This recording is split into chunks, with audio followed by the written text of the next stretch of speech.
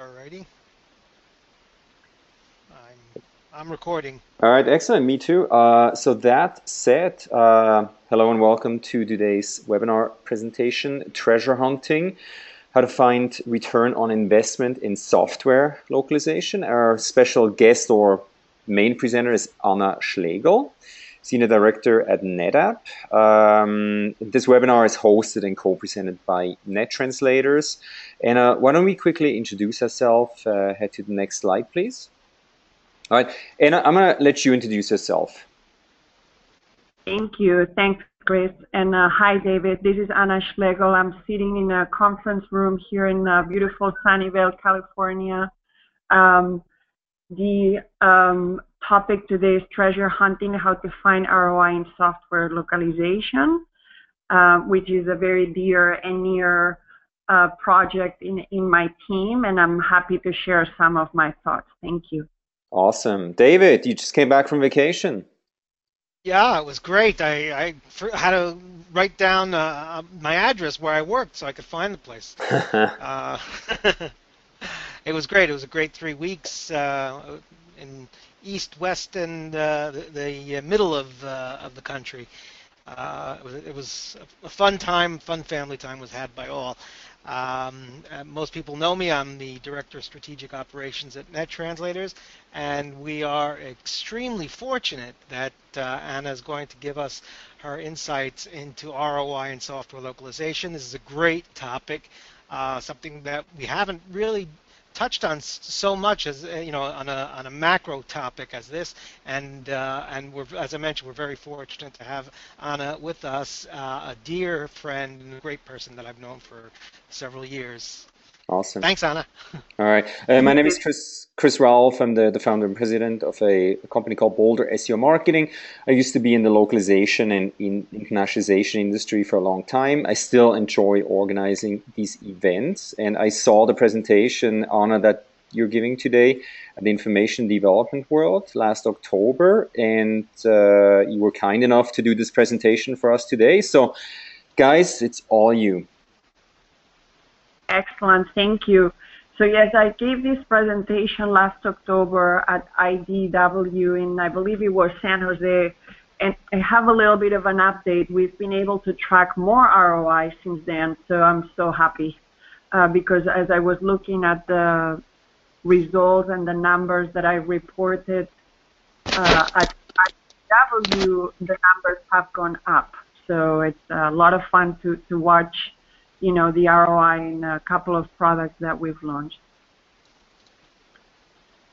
All right, so I've been running globalization teams now for about 20-some years, and you know, I started as a translator. When I started as a translator, I didn't know what impact translators and localizers and QA testers have within a company, but in the years that passed, I realized that actually globalizers or anybody who's in a globalization team are an incredible asset for any company. And this talk today, or these thoughts that I want to share today, show that people in globalization teams have so much insight for the company and can help companies so much, even if you're at the beginning of your career and you don't know how you're influencing the company in being successful globally.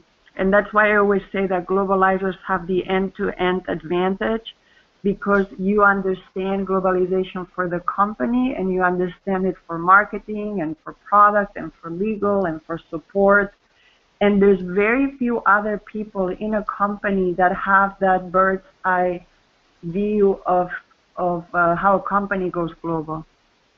So I'm very proud of anybody in the globalization space, and if you can understand the role that you have for your company, that's really awesome.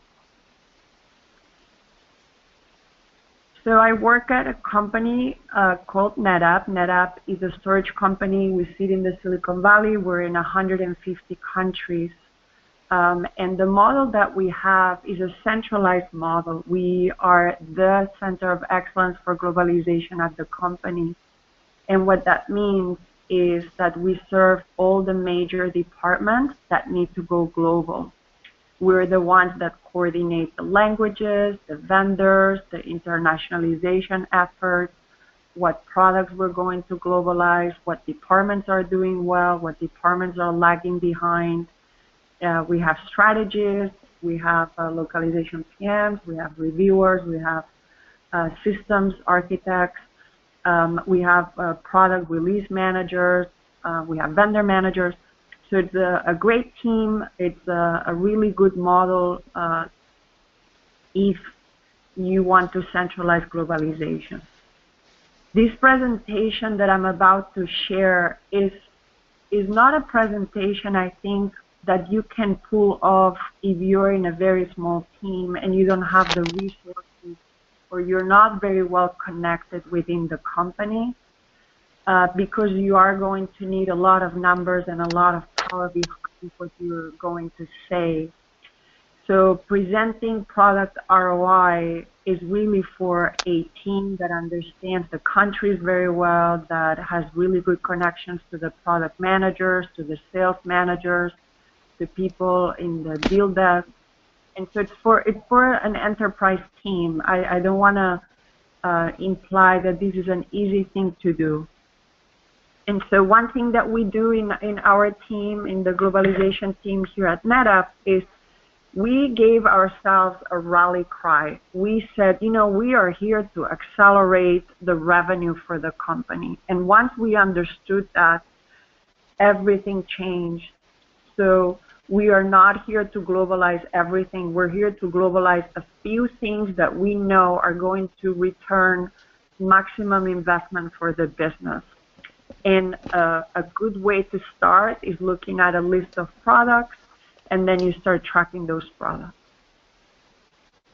Our value proposition is to accelerate this international revenue, to really understand the product and solutions portfolio that we want to push globally, and obviously all of that is to make the lives of our customers better. All right, so I will give you a week on some of the things that we do. If you want the secret sauce of my team, again, it's not a small team, it's an enterprise setup, and this is why we do some of these things off.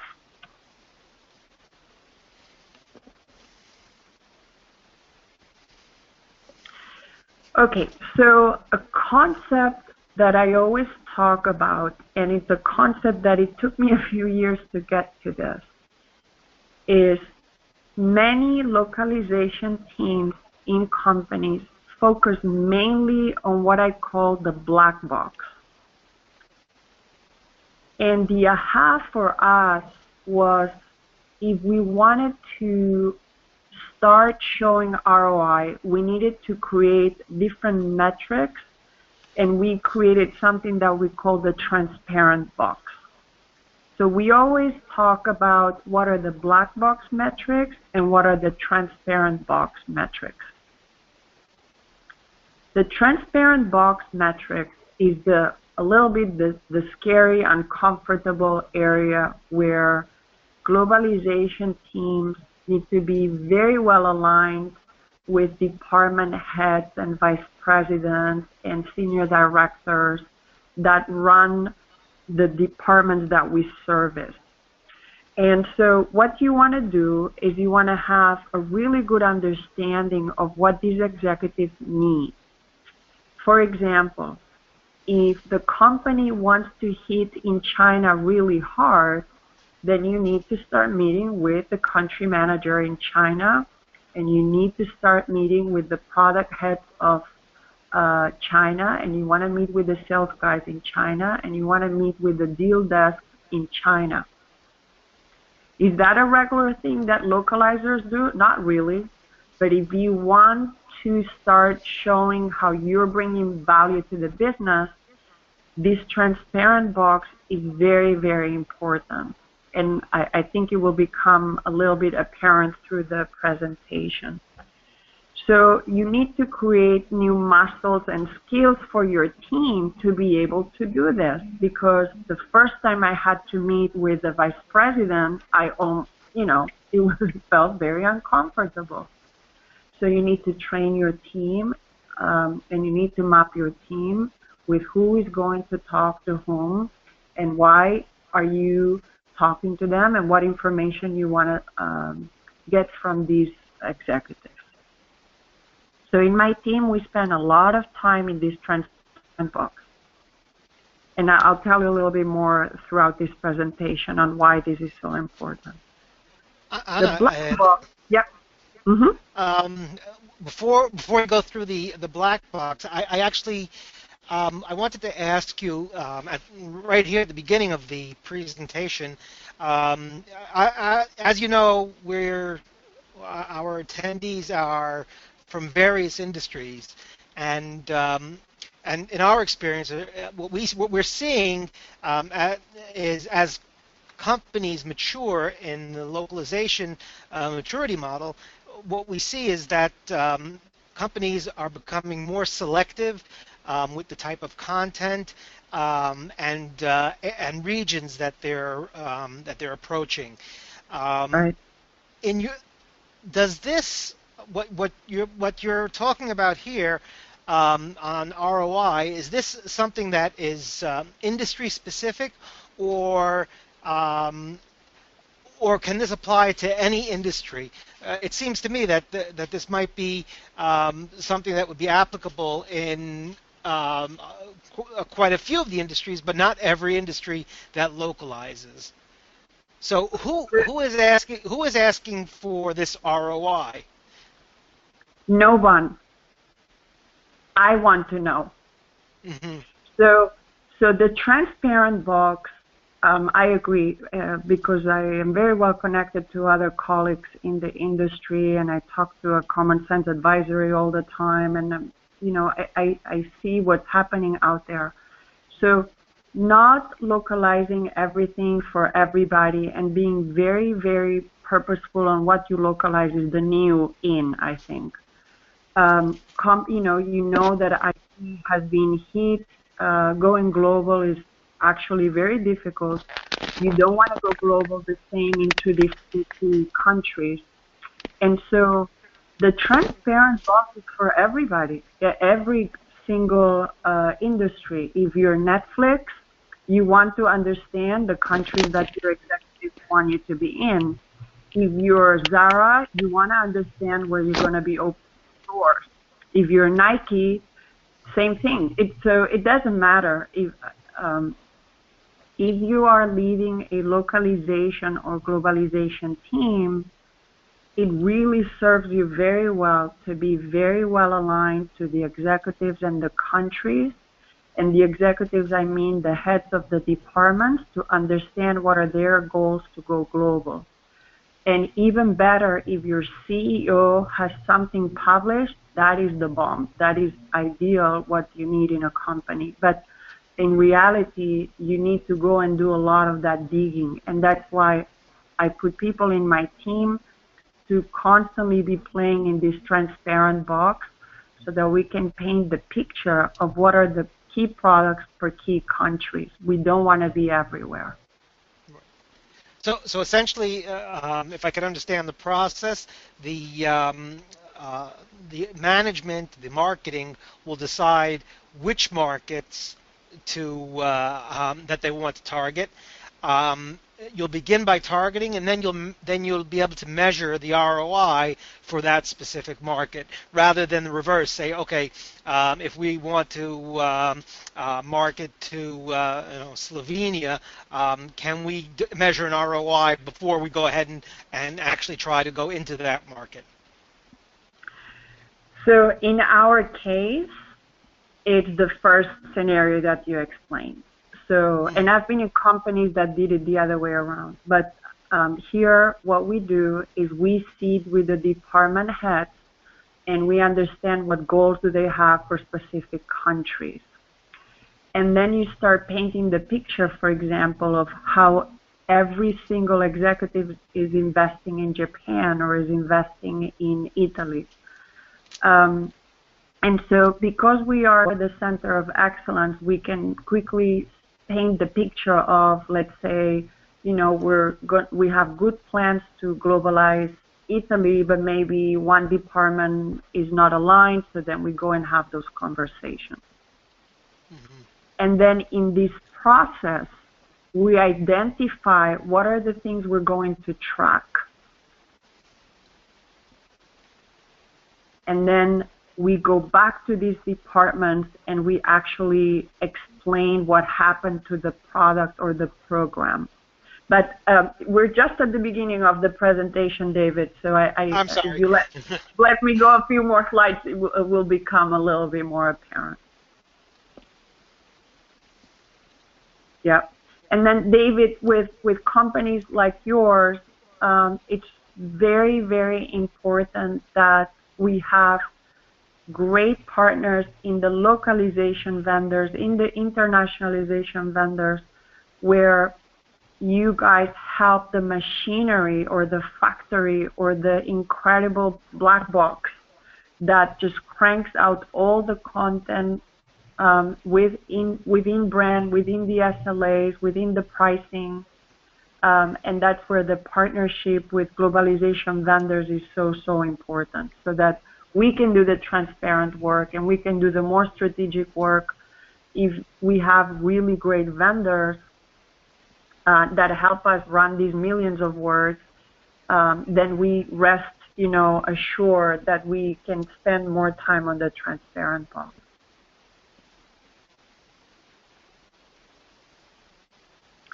So, David, from your perspective, how are you guys helping companies? Well, as you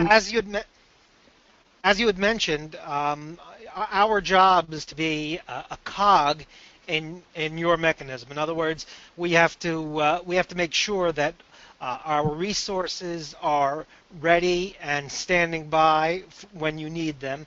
We need to plan correctly around your schedules, and we have to be, even though it's a black box, we have to be transparent to you, to what our capabilities are and what we can and cannot handle. Right. Together with that, we can also perform a consulting role in terms of if our customer chooses a specific CMS, for instance, how are we going to best interface with that CMS? What types of suggestions can we give to our customers in order to allow them to make that black box runs more smoothly. In the end, the goal is not that the goal is to understand up front what you need as a customer, in terms of not what your stated needs are, but in terms of what your real needs are, and to make sure that we can give you enough direction so together we can meet those needs. And certainly in terms of what you're localizing and why you're localizing is also very important for us to understand. So the partnership begins really at the stage way before we get the first word to translate. Excellent. Good. Thanks, David. All right. So this is, again, a little bit of insight as to how I organize my teams. And actually, I run other teams, not just globalization teams. We always do this. We do the transparent box and we do the black boxes. So this presentation is mainly about the transparent box, knowing that the vendor has your back and has you covered with black boxes. So I'm going to spend a lot of time now talking about the transparent box, and because we spent this amount of time on the transparent box, we were able to get to the ROI of the product.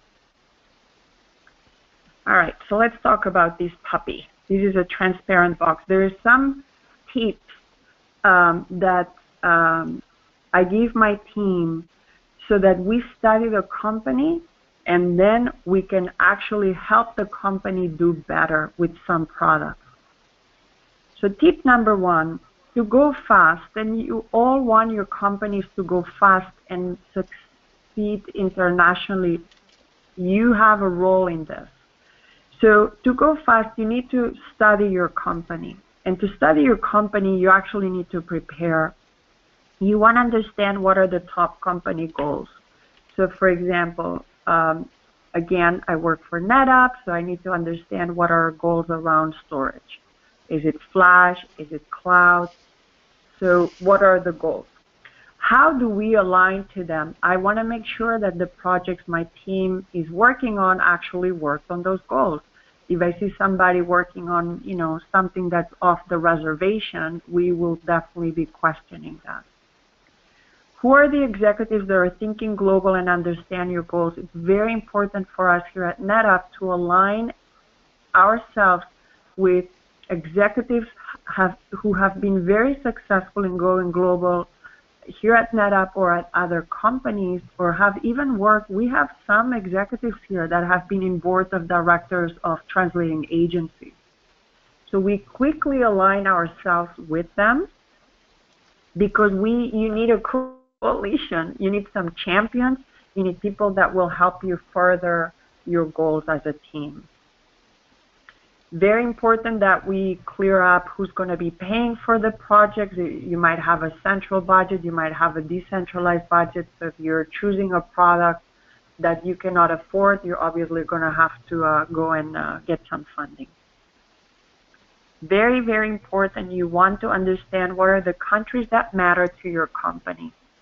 This is very, very important. It took me a couple companies to get this. So at the beginning, years ago, my team just used to localize, and we were just going the same way across many, many countries. And then here we sort of stopped because we understood that in the super high-tech environment where we are, not everybody needs the same type of content or the same type of product depending on what country you're in. How do people get things done? So the processes inside the departments, do they include globalization? Do they stop and think that what they're building is actually going to have to go global? What value does your company have? So, for example, what is the value of NetApp within a particular country is very, very important to understand. The ranking that you have in that country. What are you trying to achieve? Are you trying to push your company 1 dot or 1% up, or where's the market position of your company? You want to understand this. You can also ask your vendor, right? So here's where somebody like David can bring in, if you don't have a lot of people in your team to help you achieve some of these things or understand some of these questions, you might want to brainstorm with your vendor. They might have, the manpower, or they can lend you a person or two to help you do some of these analysis.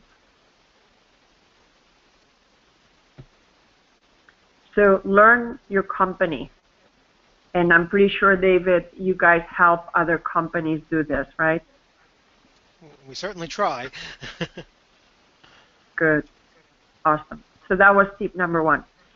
Tip number 2, something that we do in my team, is we partner. We partner with every single department.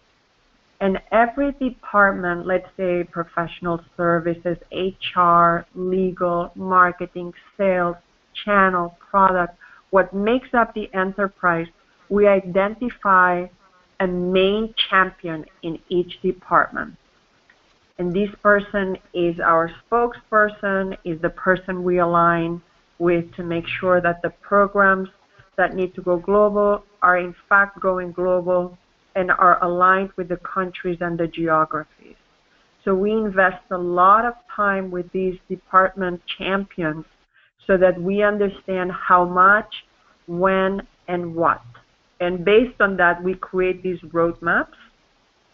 And then we go by these roadmaps on a yearly or quarterly basis, and those are our go-to-market plans as far as globalization per department. So at the end of the day, you end up with 10 to 12 roadmaps that you can derive a picture for Japan or for China, but each one of these roadmaps is going to explain how legal is going global, how IT is going global, how sales is going global, how HR is going global, how product is going global, how marketing, channels, sales, etc., etc., etc. Hey, Each Anna. one of these. Yep. Just a quick question. Do these champions meet with you on a weekly or monthly or quarterly basis? How do you communicate with them? Yeah, good question. So some departments need a lot of hand holding. So let's say marketing, product, and support in a company are, to me, the top departments that you want to globalize. You want to market your products, you want to globalize your products, and you want to support your products. So with those departments, you're constantly meeting with them. Maybe it's every other week. With departments like legal and HR and IT and professional services where they don't have so much to globalize, you might want to meet with them once a month. What we're trying to institutionalize right now is like a report card from my team to this department so that we show them, hey, this is where we invested, this is how much we invested, and these are the programs we invested.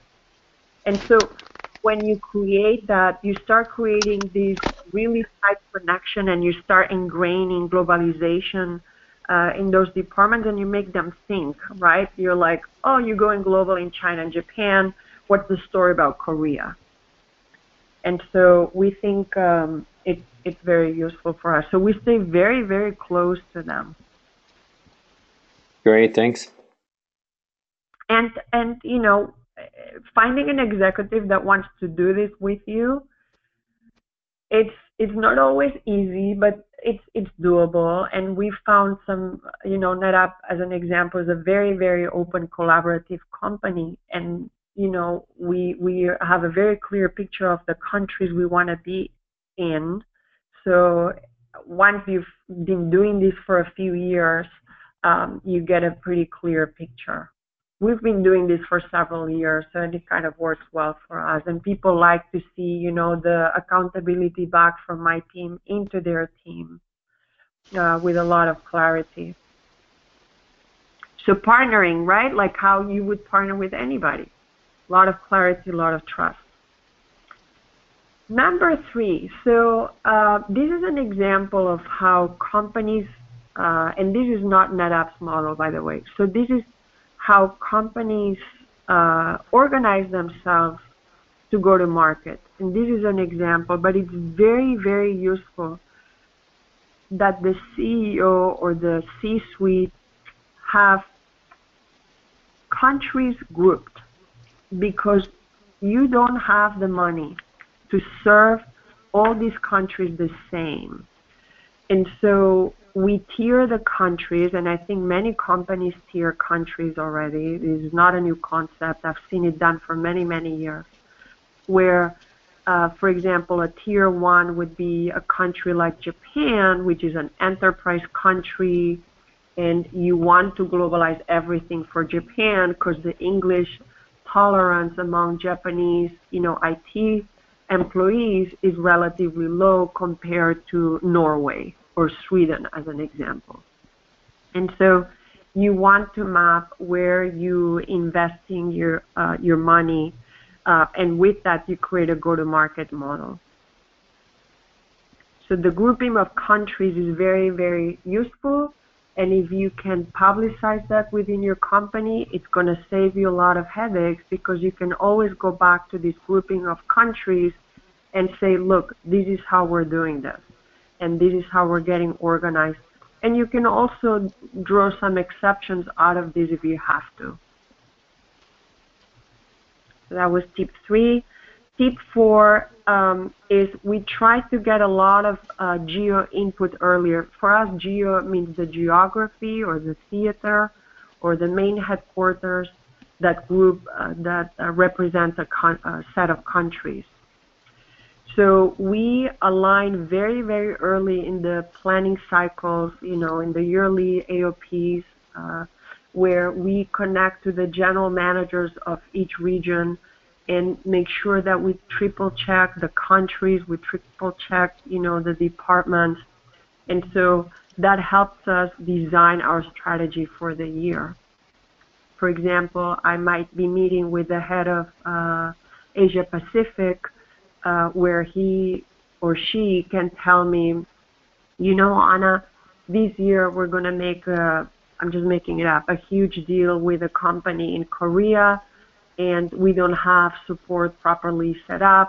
We need your help there. And so by having these discussions early in the year, I know where I'm going to put my people, I know where I'm going to put my money, and I know what departments at headquarters I'm going to have to spend a lot of time negotiating and making allies there. Another this one seems very simple, but it's actually very useful, is to understand your industry's user language capability. And this varies very greatly by industry and by country. But for example, so NetApp is a highly technical company. So what we sell goes to mainly men who have studied telecommunications and are systems engineers. So you need to understand that. And you need to understand that if you're a telecommunications engineer that you grew up in Spain, you're very good in English. And so for me to try to localize all these products for Spain is not going to make a lot of sense. It would be a nice to have, but it's not a must have. And then in contrast to that, if I want to get into the Chinese government deals, I have to globalize and localize my products. So once you understand that, the level of English fluency from your customers and your users, that also clarifies a lot. Because when we started, we wanted to globalize the product for a number of languages. And the more time we spent in the transparent box, talking to the executives of Spain, Italy, and France, you know, we clearly understood that product is not needs to be internationalized, but doesn't need to be localized, as an example. And so I love this graphic from Common Sense Advisory that shows this graphic here is English tolerance in my space, in the high-end IT worker, where you have strongly agree or strongly disagree, in Japan, where they want to see things globalized in English. They want to. They don't want to see things in English, right? Same for China, etc.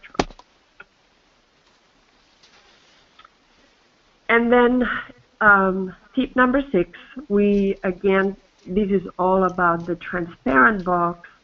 You want to be very visible. You want to understand the executives. You want sponsors. You need to be a diplomat, socializing. Then you need to travel. It's not for everybody. It's not all the time. And many companies have travel restrictions. But if you can, try to travel, or use Skype or a lot of the video conferencing, because you need key participants to move your business forward, to prepare well and understand what's happening in the ground. You cannot make some of these decisions sitting in a cube, in your headquarters. And this is the same if your company was, started in Italy. You need to get out of Italy, right? It doesn't matter that this is all about U.S. companies. If you're a Chinese company trying to, conquer the world, then obviously we are seeing, Lenovo opening up, Huawei opening up offices all over the world, right? You need to get out there. And Anna, so, sorry to interrupt. Who would you send? Is it yourself? What level of your team members are traveling for those meetings? Oh, such a good question. So today in my team, we have globalization strategists, and those are the people that travel. And the head of product globalization always also travels a fair amount, because, for example, in the case of this ROI study, it was all about product globalization. So then the person in my team who leads that, she travels a fair amount. Great, thanks. And and we go to the countries where we know we have to hit really hard, because then we need to put things in motion.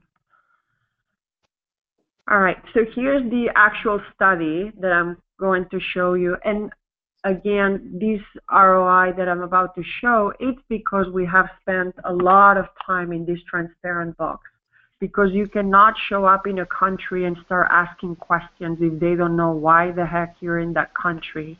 I remember the first times we started traveling, they would say, "Who are you and what do you want? You're not welcome here. It's the end of the quarter. We're closing sales. Get out of here."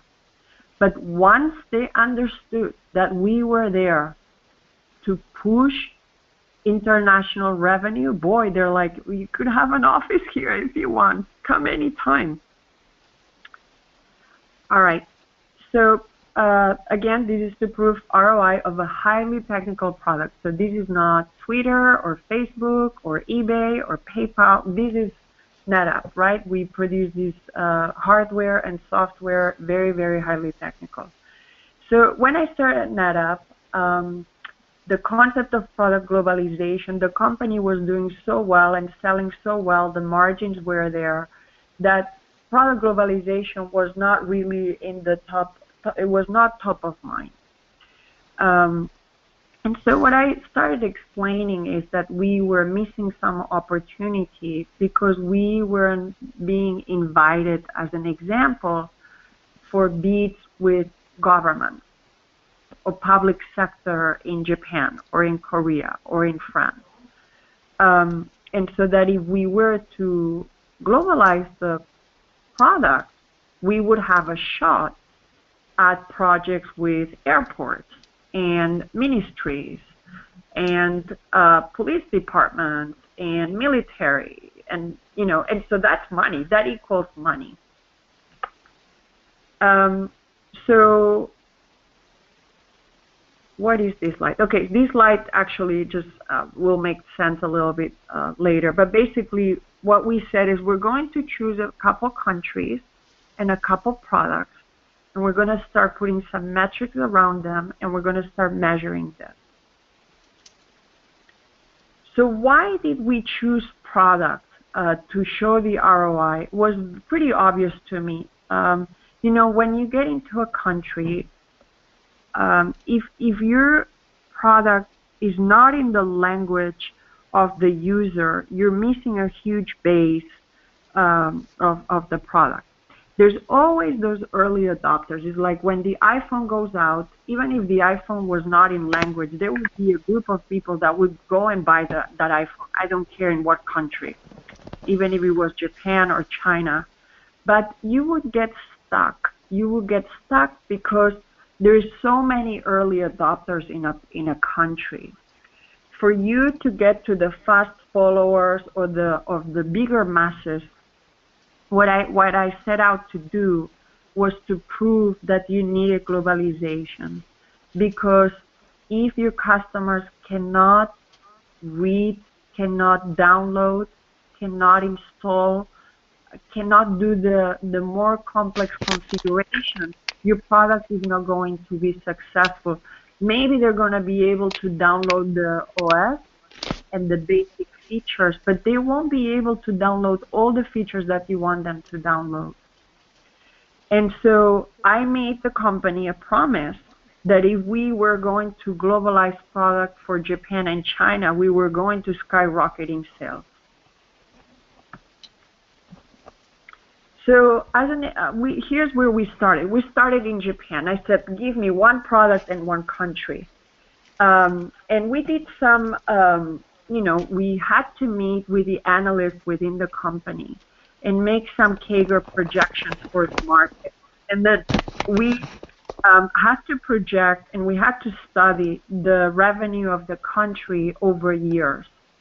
And so we then said, we are going to be able to capture additional revenue because we're going to get into an additional number of accounts that would not be talking to us otherwise. And so this is why the transparent box was so, so important for us, because for me to be able to find the name of the accounts to target, to be able to market to these accounts, I had to have the previous buy-in from the executives in the country. Because I went ahead and I talked to these partners and I went to meet with them and I found out, I said, if I give you this software or these products in your language, what are you going to do for me? And so these are very difficult conversations, and then once you agree, you actually need to start globalizing the product and get going. And so what we said was that year over year, we were going to see additional money because of globalization. And the 54, 57, 61, 65 are additional millions of dollars that we said we were going to bring in. We have surpassed these numbers in a big way already. And so these were very conservative estimates. But this was an incredible success story for us and very easy to track because we had never globalized a product for Japan before. So who are the players that are going to help you figure out the ROI is very important because it takes a village unless you have an instance of a CRM like Sugar CRM or Salesforce, where your salespeople are being asked to quantify and qualify every sale in a foreign market, where they would have a drop down in Salesforce.com, for example, where it would say, hey, I'm a salesperson in Japan and I was able to sell this product because it was localized. We don't have that. So it takes a village for us to figure out, why was that product sold in Japanese and not in English. And so you, in this case it was me, and then eventually I relegated this to the head of product in my team, you need to be like the master orchestrator. You need your boss aligned, ready to back you up. You need the country manager. You need the country manager to help you make the case, right? So the country manager is going to connect you to the right people within that office. You need your budget guru as your best friend because you need some money to globalize the product. You need your globalization team and your vendors super aligned behind it if the product needs to be internationalized or rectified somehow, and you need a localization plan there. So that's in the case where the vendor needs to be really good to be able to back you up. Now, my favorite person here is the deal desk program manager. I spent a lot of time with this person, and I had to convince this person to start tracking and asking the question of every single sale that happened in that country. I wanted to know, why did they buy it in English or why did they buy it in Japanese? And so we created a mini survey for this person to start asking that. And because of this person, that's how we started tracking the ROI. You want your channel director in the country, in this case, Japan, you want this channel director or VP to start talking. Hey, NetApp now is offering this product in Japanese. Why, go and download the Japanese version. It needs to be prompted and poked by this person, right? Obviously, your product globalization engineering team needs to do a super job. Your local marketing team. The first time that we went out, we had a press release about it. We had a good plan with the channel marketing folks, etc. And then if you're lucky enough that you have a systems admin that can track the sales from Sugar CRM or from a Salesforce, any sales database that tracks the revenue would be great. And then an amazing teller or graphic designer helps a lot. And obviously use your vendors if they can prove your case. So here, this is again what I was showing in IDW. This is why you need this many people.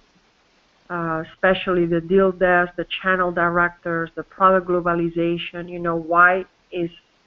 Why are they necessary? Why is the key part of the puzzle? Um, I don't know, Chris, if you're gonna send that to the participants, but you can read as to the value of this person, right? Like if you grab the country manager, boy, the country manager, any country manager wants to see more money coming in, right? So that would be why they need to be part of this puzzle. All right, so let me explain here. So this was the first time for NetApp product globalization. So I led this cross-functional team. I found the right product within the engineering team. I had to have support behind me, the Japan team, and the GPSO. The GPSO is my team. So what we did is we chose two products and we globalized these two products. I had to sell this to my executives because we had never, it was like a pilot or a leap of faith from their end because the product was selling well in Japan. My promise to them is that it was going to sell even better. And it was going to improve the customer success and going to foster, culture of change and action, and the partners were going to see that we were invested in that country, etc. So these two products were chosen because we spent a fair amount of time with the partners. We asked the partners, what are the products that would make the most impact in our customers' lives? And so they chose these two products. One is called System Manager, and the other one was Net Manager. So within a few weeks, we started seeing the sales numbers just kicking in. And it was actually very good and very scary because within, I think, 2 weeks, we saw a few $1 million already coming in because of the fact that we had just posted this software in Japanese in our support site for our customers to start downloading.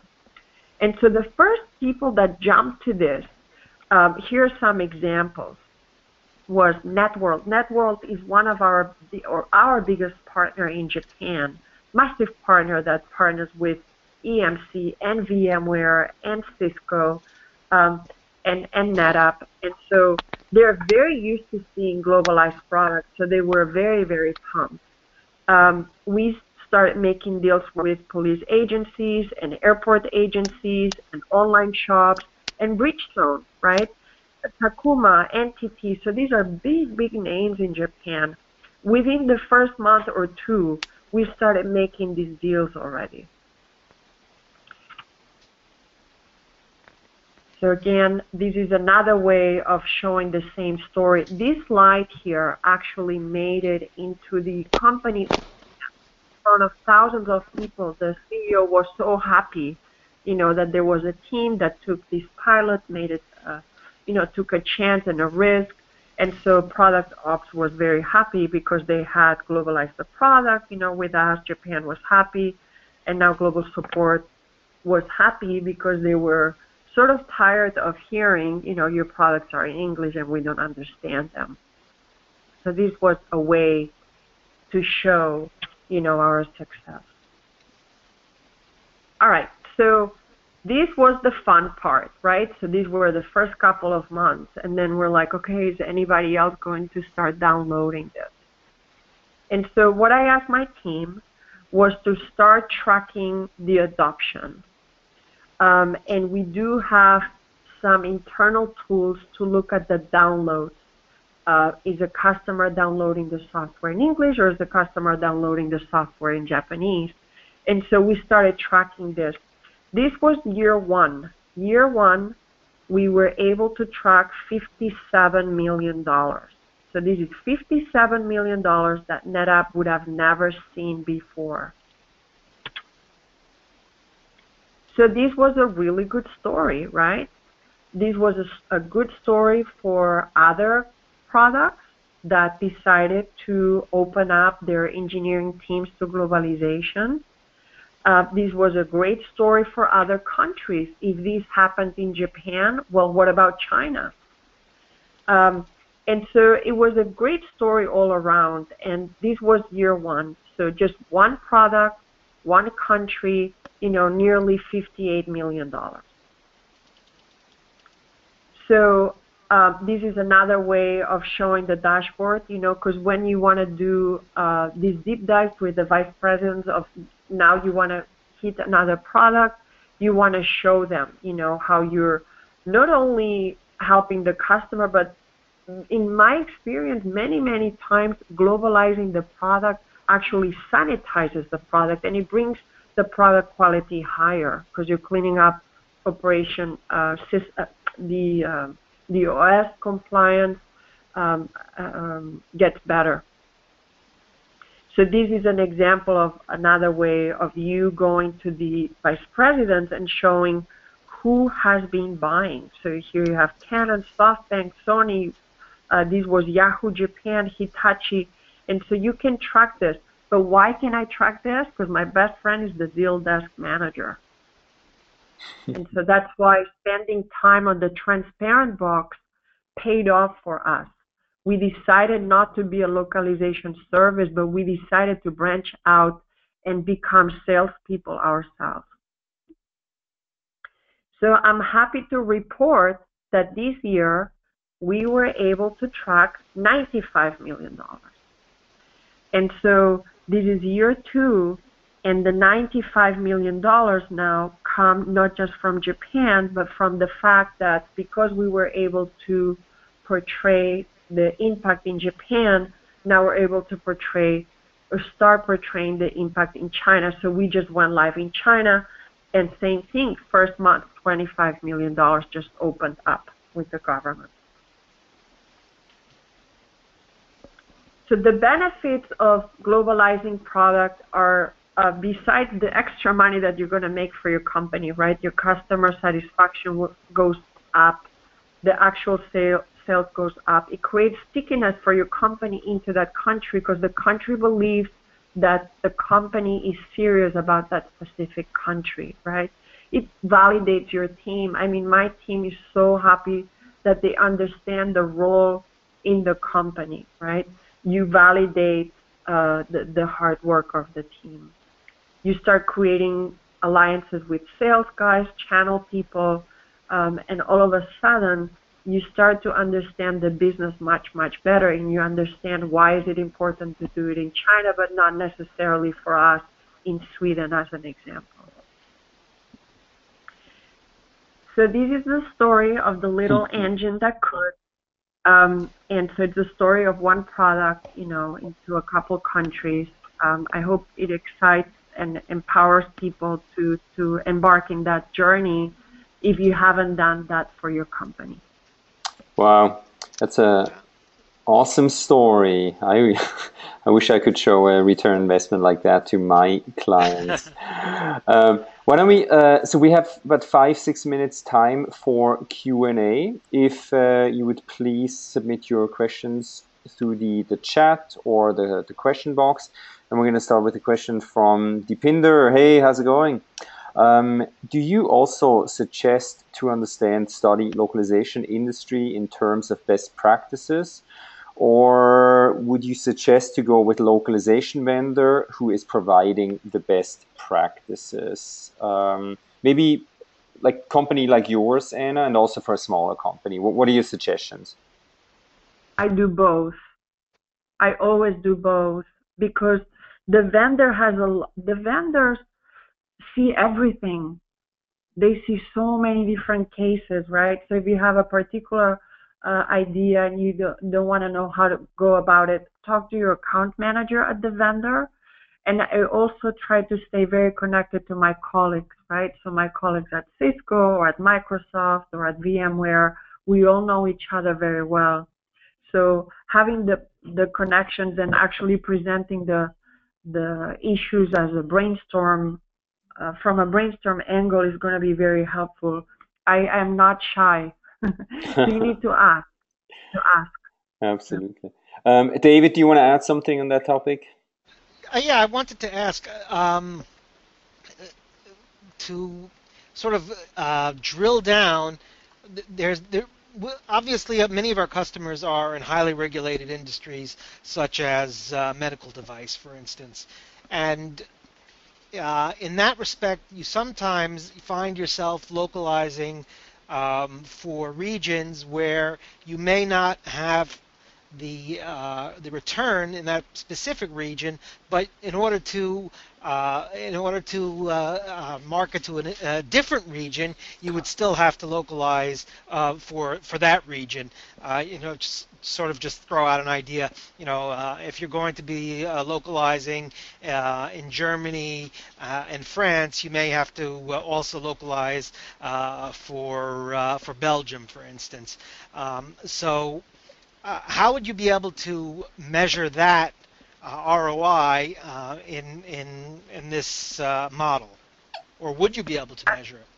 I don't think I would want to. So some companies don't ask for ROI. Certainly my company didn't ask for ROI. I wanted to see the impact of my team. So to me, globalizing product is a no-brainer. CEOs should understand the value of that. But if it's a compliance issue, we do a lot of things at NetApp because of compliance, and we just do it because the legal department, ask us to do that. So I necessarily don't have the manpower to go and prove the ROI or everything we do. Right. Awesome. And then we have a question, will the slides be shared as well? Anna, are you okay if we share the slides along with the recording of this webinar? I might have to scrap some stuff out before we can share. Okay, so hopefully the slides or some of a portion of slides will be available as well. Then let me see, David, how do localization translation agencies help in deciding what markets will offer higher return on investment? You're a consultant. How do you do that? Obviously, a customer chooses a specific. They don't choose a language. They choose a region that they would like to penetrate. So, as a localization vendor, for instance, if a company said, "Well, we want to penetrate Central America," so we would have to be able to provide some insight on which dialects would be optimal for their goals, and we would have to be able to give them direction in order to achieve those goals. But certainly we're more of a black box in those terms. If someone says, "Well, we want to translate our product into Urdu," we figure that there's probably a very good reason for that, and we'll go ahead and we'll translate their product into Urdu. Okay. Awesome. All right, we're basically at the top of the hour here. Anna, what events do you usually go to in the Silicon Valley if somebody wants to meet with you face to face? What networking events or places do you hang out? Women in localization, IDW, because now I'm more interested in the content part of this. I don't know, I don't tend to go to a lot of events, but if anybody wants to connect, it's anna.schlegel@netapp.com. Awesome. Okay.